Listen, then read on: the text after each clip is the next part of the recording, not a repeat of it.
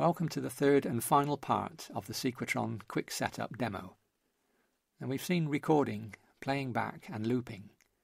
So what makes the Sequetron not just another software sequencer? Well, there are many demos of sequencers playing amazing rhythms and manipulating them in weird and wonderful ways. But when you try it yourself, you realise they don't show you the fiddly bits. Where did the rhythms come from? Suddenly you find it's not quite so easy getting your musical ideas into the computer.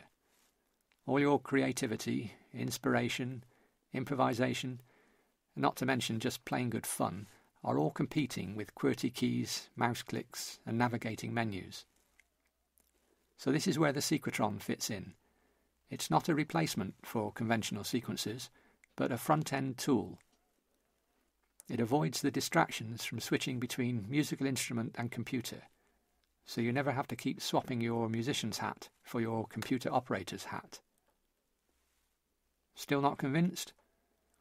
Well, we left part 2 with a microcord connected as both input and output. So try doing this with your software sequencer. Ditch the screen and keyboard.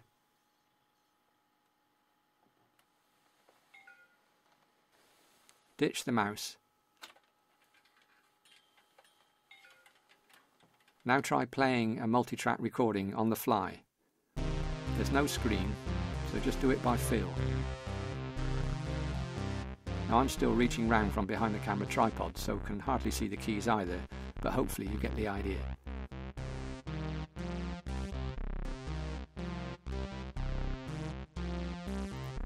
This 3-part demo uses the free LE version with fewer commands, but the full list of commands which you can use directly from the music keyboard is scrolling on the screen now. More details are in the command reference guide on the website.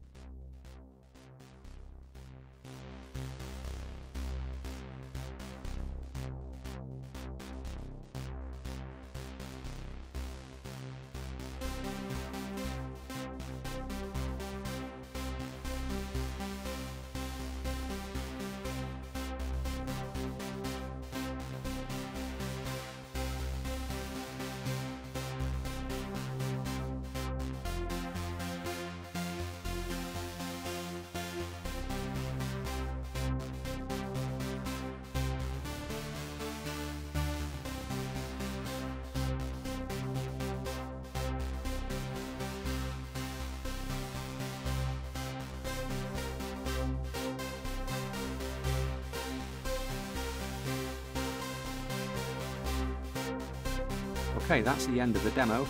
There's an email address on the website if you need any more information. Thanks for watching.